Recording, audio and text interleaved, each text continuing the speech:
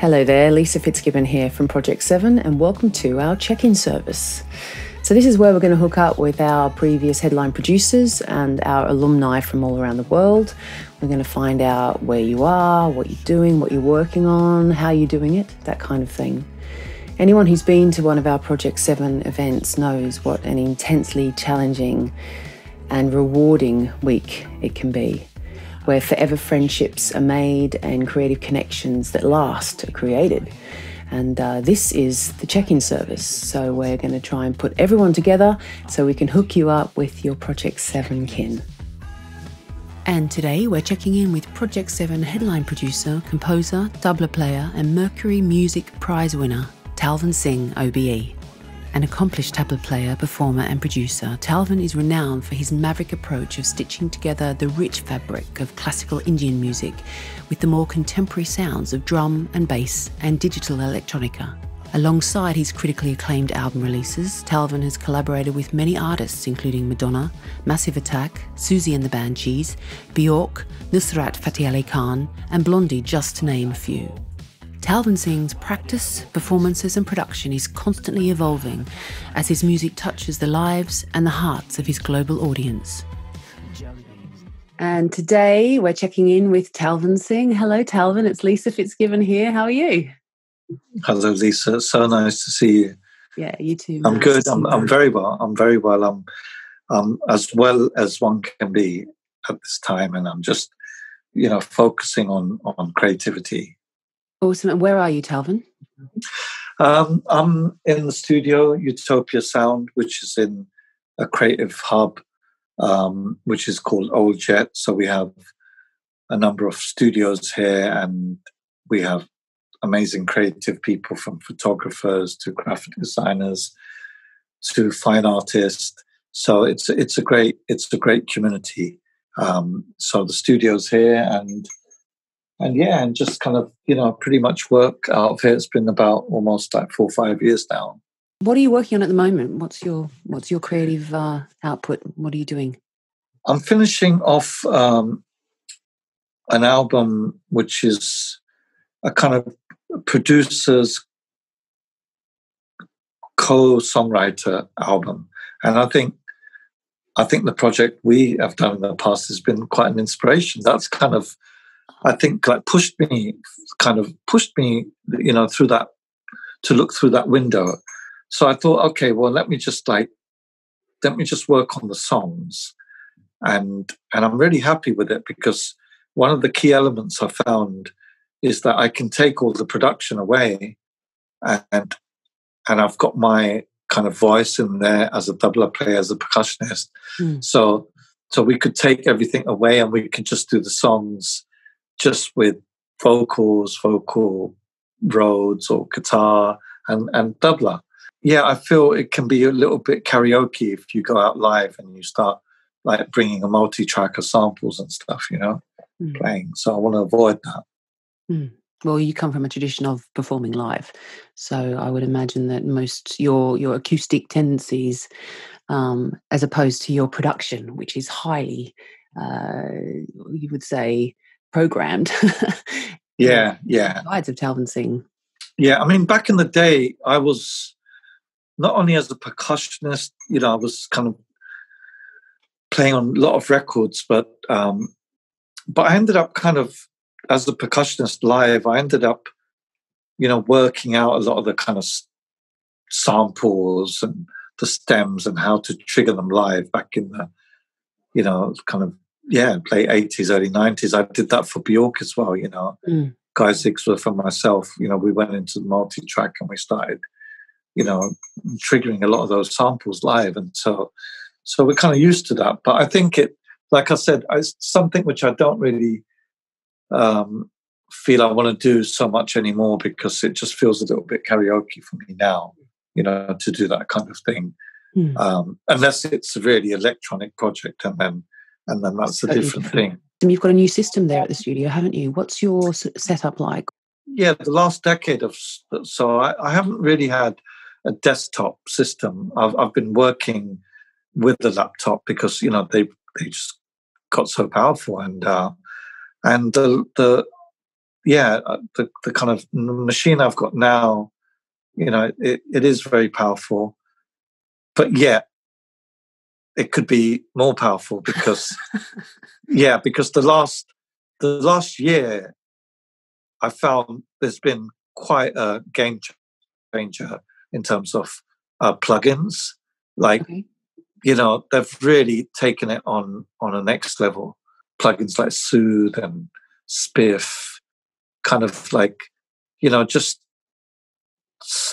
plugins which kind of identify the digital residue which you get in recording above, whatever 48K, and I don't really like looking at screens when I'm listening to music and adjusting fine tuning kind of parameters, EQ and stuff, so I've got kind of outboard gear to do most of that work. But I have to say that the last year was just amazing how many great plugins just came on the scene. Is there a plugin that you can recommend to other producers?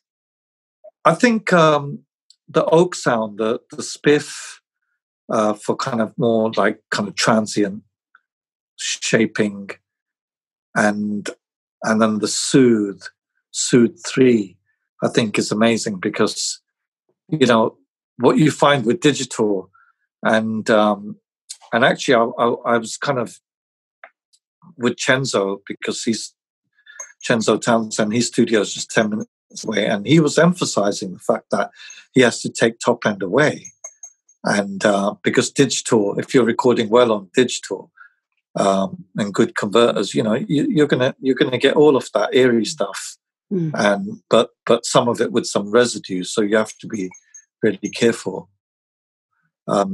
So I'm kind of I'm really happy with the system, but most of the writing I do on this MTC. And so that's I've got your an little black box.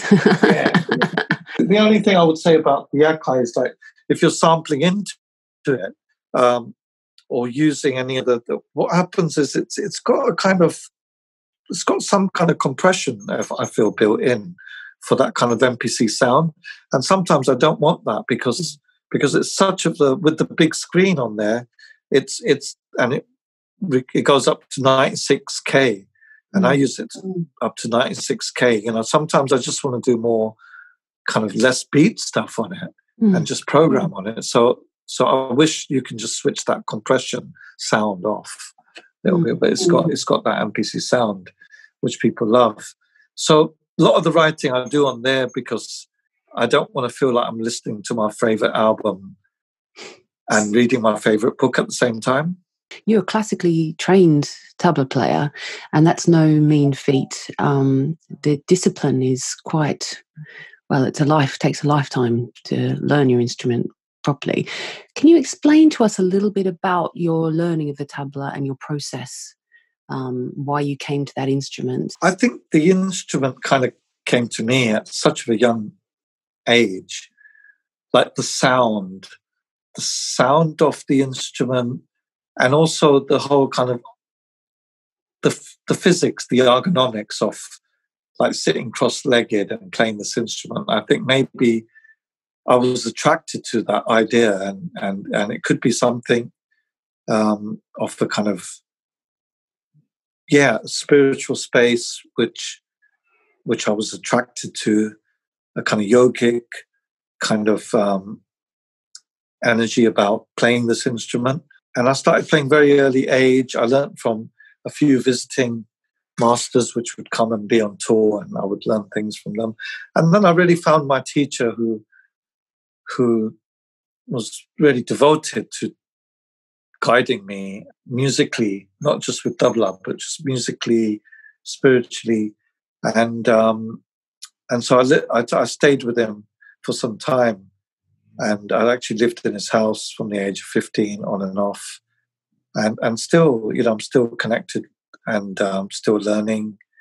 And so I think the tabla has really given me a kind of extra, I would say, a sonic understanding of kind of sounds, rhythms, It's tuned percussion, isn't it, tabla? It's a tuned percussion instrument, exactly, because like when you when you see the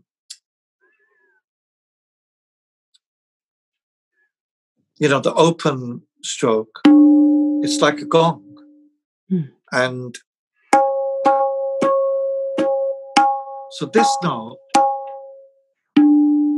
that's a tone different. It's an equal temperament of a tone. And then you got all the in-between kind of tones. So it's highly sophisticated instrument. And all the overtones as well. I can hear all the overtones there as well. Yeah, exactly. And that's what you're playing with. And that's how the language kind of, we don't know what came first, whether it was the language or the actual instrument, but maybe it was just hand in hand, a kind of symbiosis of traditions. Because not only are you a tabla player, you're a producer, performer, you're a music theorist and a DJ. I know that we have to wear many hats nowadays, but if you were to choose one, which would you say your favourite Talvin Singh hat would be?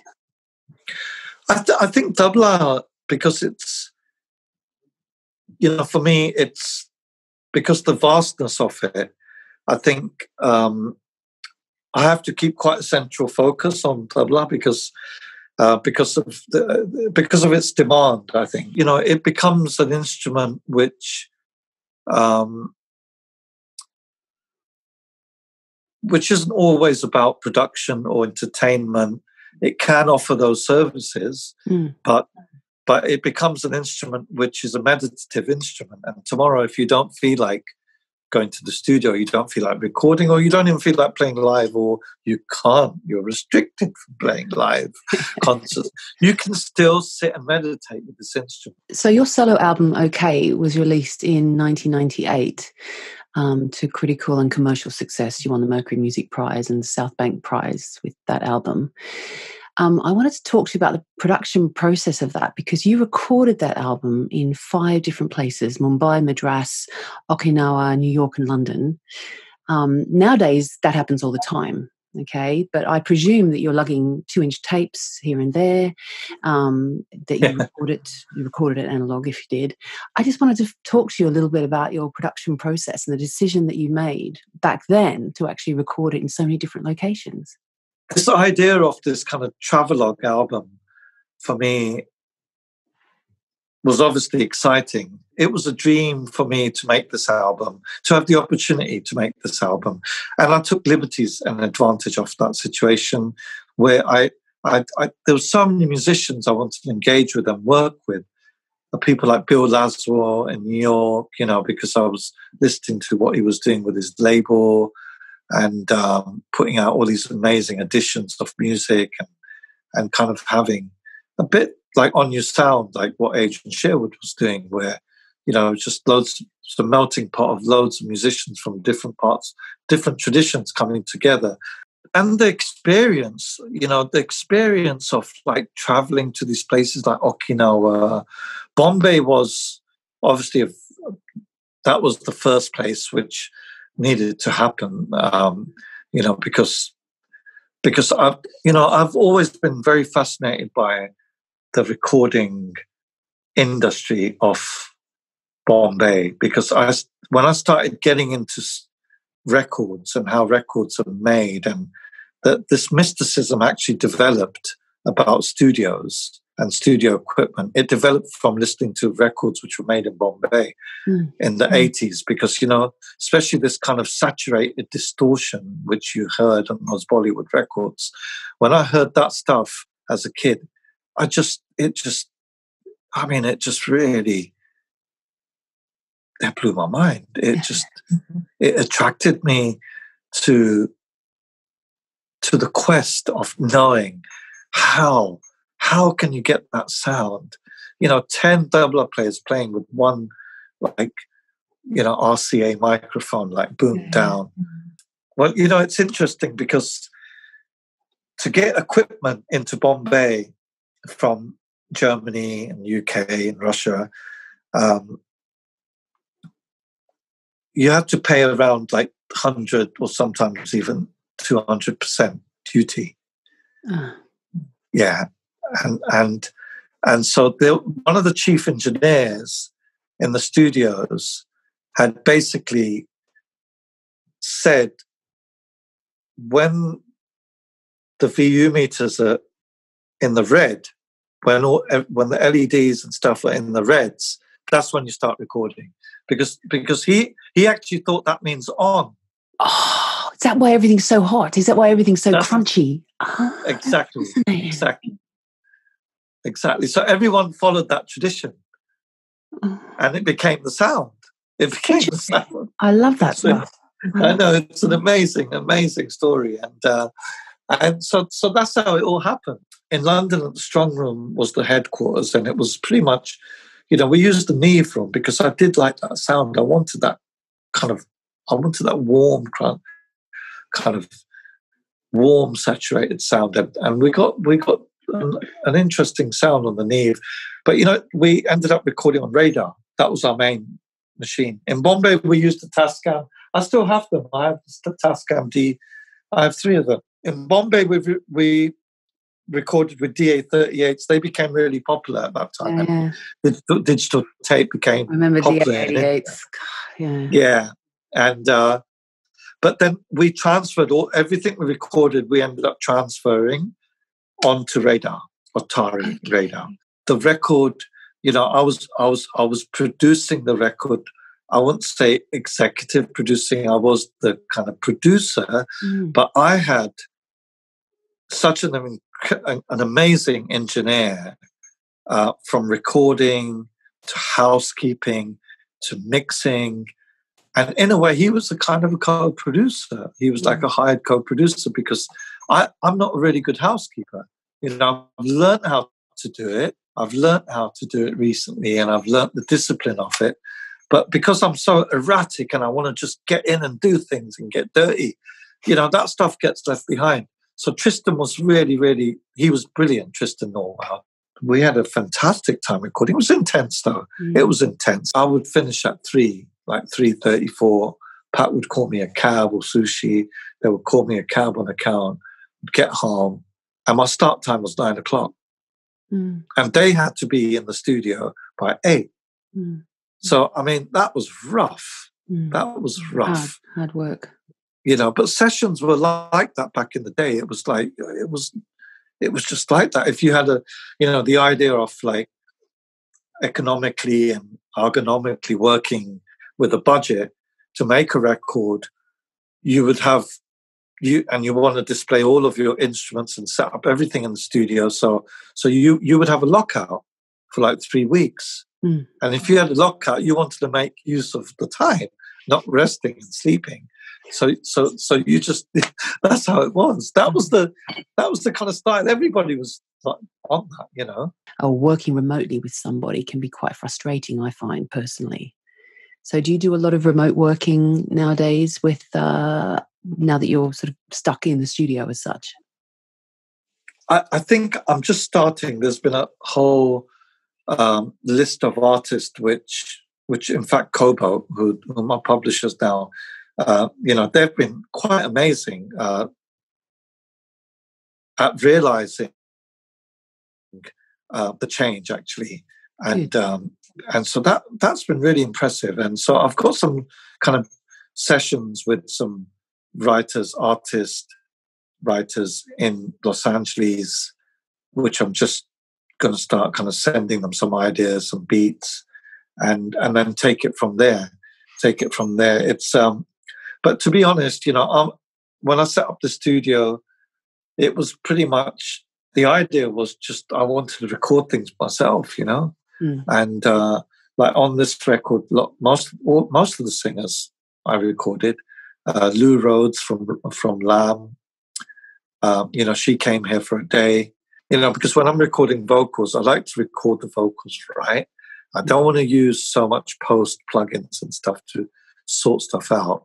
I want to record it really well, especially voices.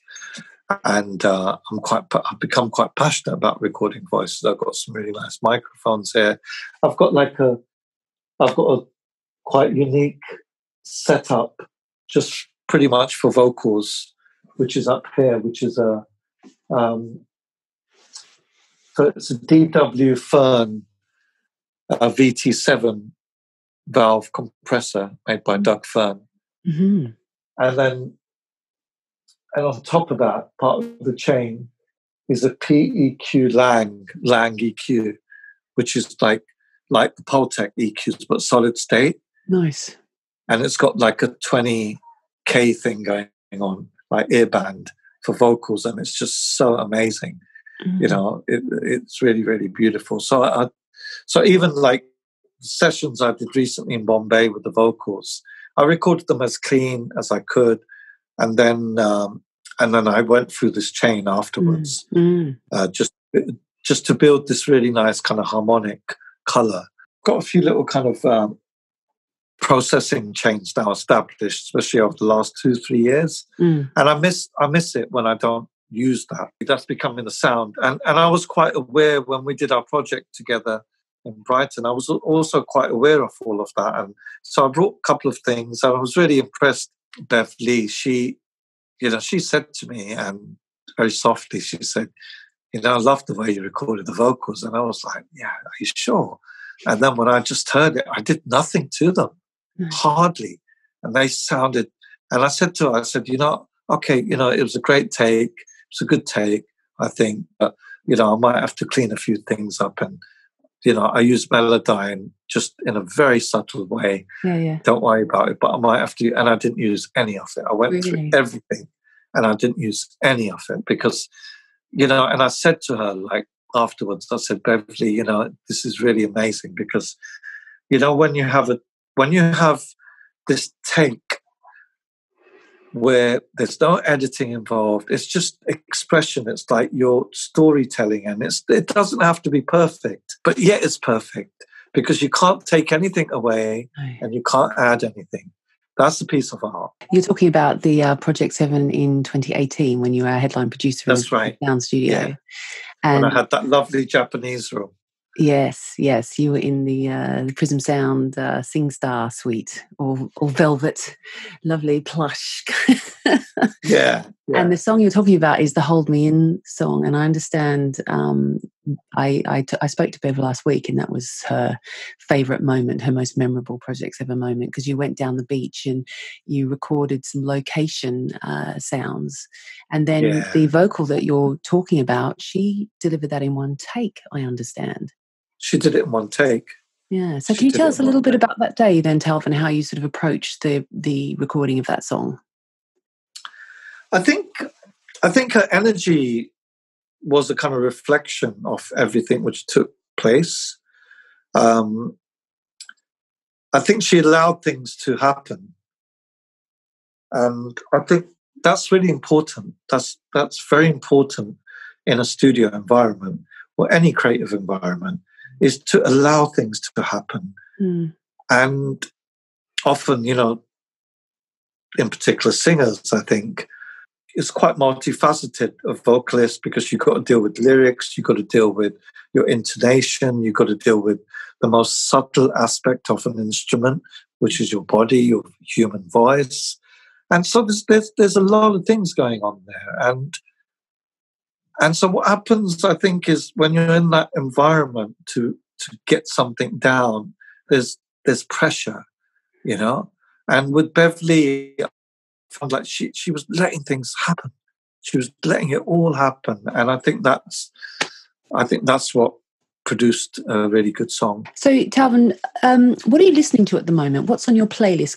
To be honest, I haven't been listening to a lot of music because I have various instruments I practice, and some of them are very old, and some Indian string instruments too. What I've been trying to do recently is learning how to be my own best listener. So when I'm playing and practicing my instrument, whether it's tabla or surbahar or sitar, keyboards, harmonium, I'm right now practicing to not be the musician who's listening to themselves. but be the listener who's listening to the musician. So kind of separate yourself from the doer, you know. And I'm trying to learn how to do this and just actually do it. And it's beautiful. You start relaxing, your muscles relax, and anything you're practicing, your muscle memory works much faster. It takes it all in because you're not holding attention. You want to listen to the best. You become an audiophile. You want the best sound. You want the best. You've got the VIP seat, right? And the concert. You want the best. So your sound, your tone starts developing as well. I finish up every interview with some quick questions, and you have to tell me what you prefer. Quick answers. Quick answers. Quick answers. Yeah. Quick questions, both. Okay, you'll get it. You'll get it. Just stick with me, okay? So here we go. Dog or cat? Dog. I know that one. How was your dog? He's good. I haven't seen him because he's a working breed, so he's a Clumber Spaniel. Yeah. So Suffolk has been great for him, but he started slowing down. Okay, next one: Stones or Beatles? Beatles. Analog or digital? Analog. Of course. Sea or snow? Sea. Okay, here's a hard one: cricket or football? Cricket. Yes. Truth or dare? Truth. Book or film? Book. Talvin, it's so nice to see you. Thank you so much for checking in with us. And always lovely to see you, Lisa. Yeah, you do. And I look forward to seeing you when this is all over. We'll come up for a visit. Yeah, please do. Yeah, thank you. Take care. For more info and to apply to one of our Project 7 songwriting retreats, visit us at project7.com.